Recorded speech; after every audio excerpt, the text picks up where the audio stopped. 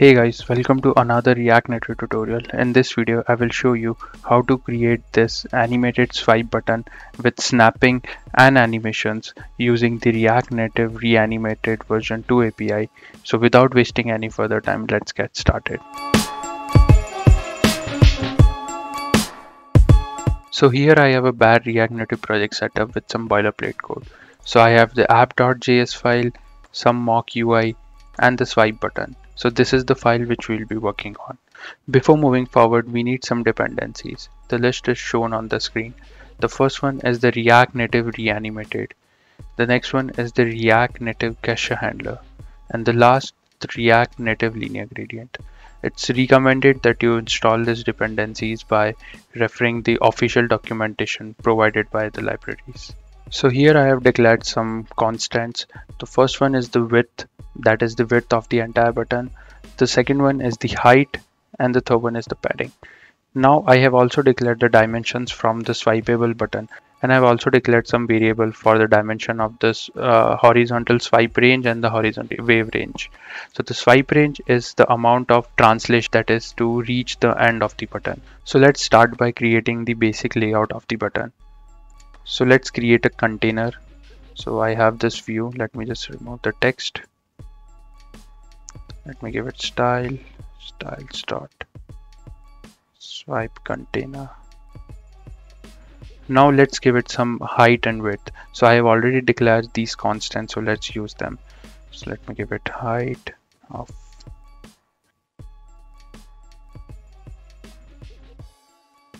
let's give it a background color of white. Give it a display of flex, align item center, content center. And give it a border radius of the height of the button. Now let's create this swipeable pin. So let's create another view. Let's give it a styles dot swipeable. So let's give it a height of the swipeable dimensions. So swipeable dimension, similarly the width, and let's give it a border radius of the swipeable dimension, so we get a circle.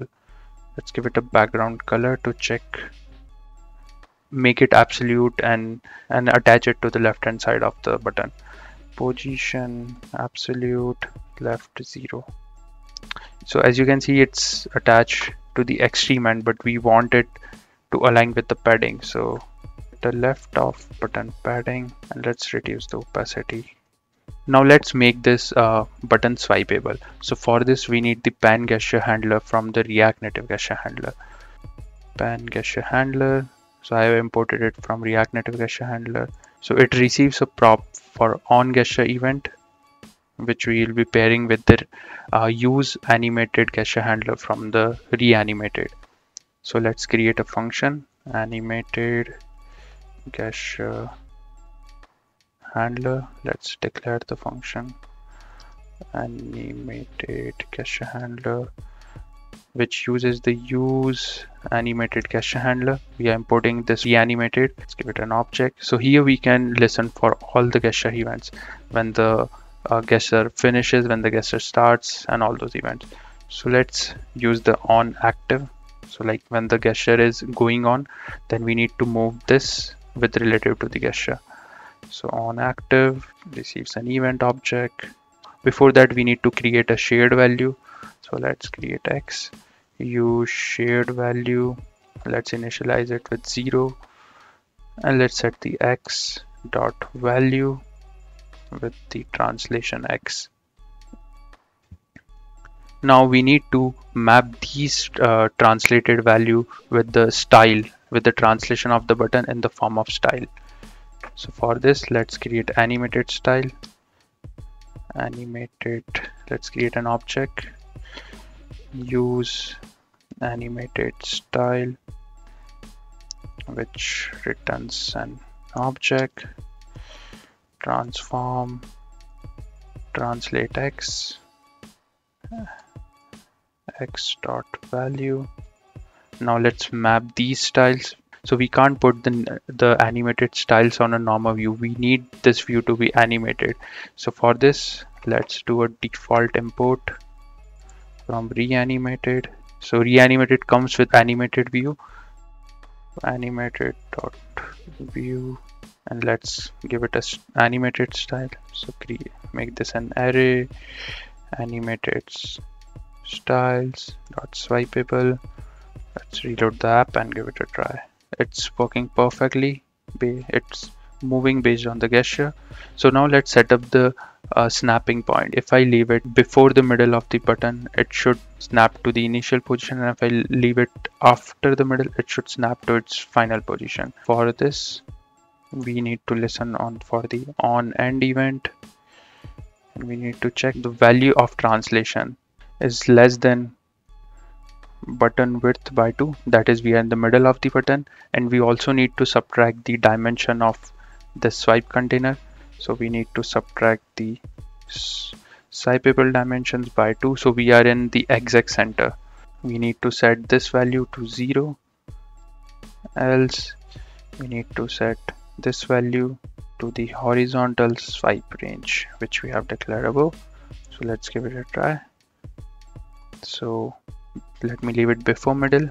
It's snapping to its initial position, and let's leave it around 70%, and yeah, it's snapping to its final position. Now let's make this snapping a bit animatable. So for this, we just need to wrap this the animated function, so we can use the width spring. So it gives you a interpolation over the spring. So with spring, let's reload the app and give it a try. Working perfectly, it's giving the spring effect. Next part is to create this text and animate this based on the gesture. So for this, we need to create an animated text. Swipe me. Yeah, so it's in the center. Now let's give it some style.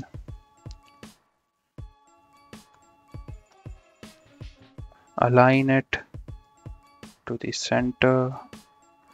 Let's give it a font size of 20. Font weight bold. Let's give it a color. Now let's animate this. We need to create an animated style. So let's give it swipe text. Use animated style. We need to translate this based upon the value of the gesture, that is the value of the X.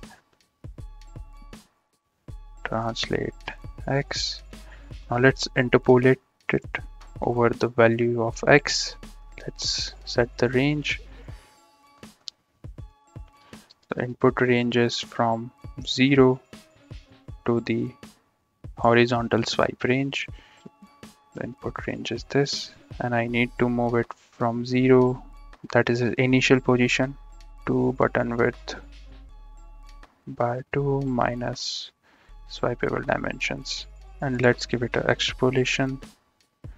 Extrapolate dot clamp. This is all imported from the reanimated. Map these styles to this. So this should be an array. Animated styles dot swipeable text. Reload the app and give it a try. Yeah, so it's working. Now let's animate the opacity as well. So opacity, interpolate, x dot value, input range. Let's start with 0.8 and end with 0. Interpolate dot clamp. So yeah, so as the button comes to the end, it's completely gone. But if you notice, the text is on top of it. For this, let's give it the text a z index of 2 and this a z index of 3, and let's reduce the transparency. So yeah, it's working perfectly as expected. Let's create this color wave. It moves in parity with the gesture. So for this, let's create another view, animated dot. Let's give it some style, styles dot color wave. Set these styles. So let's give it a position of absolute, left 0, height equal to button height, and some border radius. Now let's animate its width because we want this to expand based upon the gesture. So let's create another animated style,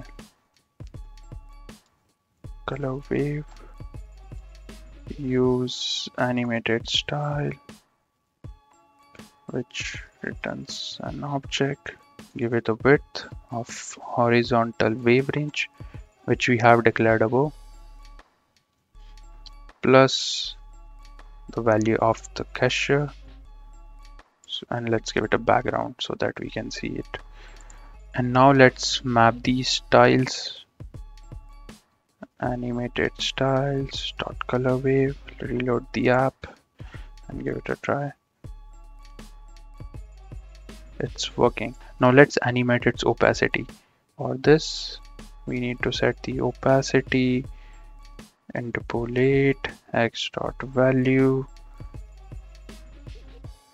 and input range from 0 to 1. Yeah, so as you can see, when the gesture finishes, it's completely visible. Now let's give it a gradient. For this, we need to convert this view to a gradient view. Port linear gradient from React Native linear gradient. Now we need to convert this to animatable component. Let's convert it here. Animated linear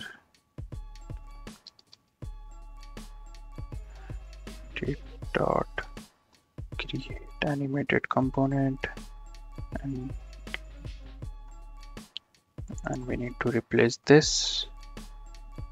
We need to give a colors array.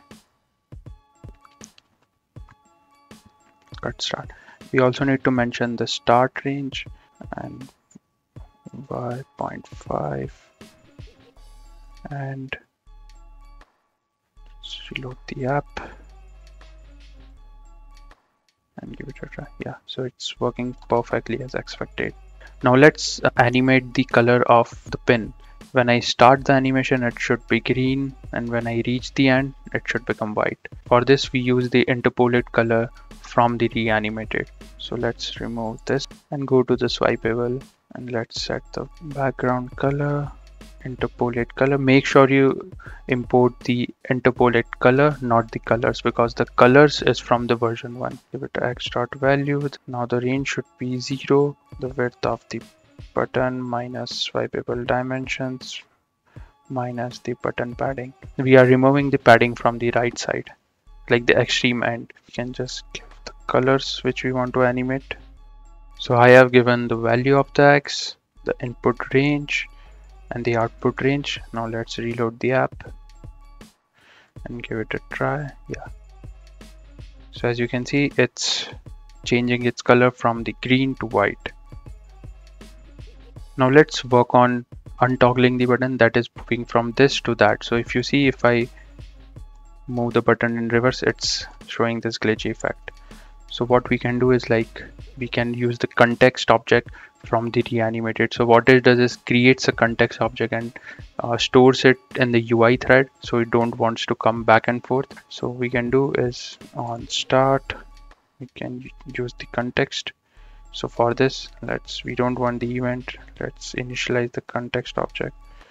Let's give a context dot completed and let's create a state. Use state from React, and initially the state of toggle is false, and let's set this. Now in the active, let's create a new value and let's change it according to either we are moving from left to right or right to left. If the context is completed, that means we are going for untoggling. So then we can set the new value to the horizontal swipe range plus the translation X, because now the translation will be negative. So we are moving from the max range and subtracting the translation. So we are moving from right to left. Else we just do what we are doing previously. And in the end, let's set the value of X to the new value. And we also need to set the bound. We are not translating it before the button and outside of the button. So we can set a if, and we can check the new value is greater than equal to 0, and then new value is less than equal to the accepted range, that is the swipe range. Then we set this, and the next thing is to change the toggle state. We can use the on and event when we are resetting it to the initial position. So we need to set toggle to false. And as this is running on the JavaScript thread, we need to wrap it and run on JS. Similarly for this, I leave it snapping. Now I'm coming back and it's snapping. So it's working perfectly as expected. Now the last thing left is to call this on toggle prop with the true false value so that it can be consumed outside. So what we can do is, instead of setting the state here, let's create a function const handle complete toggle.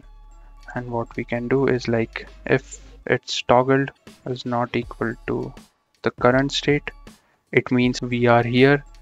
Yeah, it means we are here, and I'm leaving it again at the state it started, so we don't want to modify the state.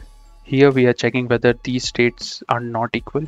If they are not equal, then we set the toggle with the value we are calling the function with, and let's call this on toggle function, which we are getting from the prop, with the same value. And we need to call this here, reload the app and give it a try. Yeah, so it's working perfectly as expected. So in the app.js, what I have done is, when the toggle value is, it's just changing the background color so that we get a visual representation of what's happening. So that's it for this tutorial. Hit the like button if you found this interesting, and please consider subscribing to the channel. Thank you.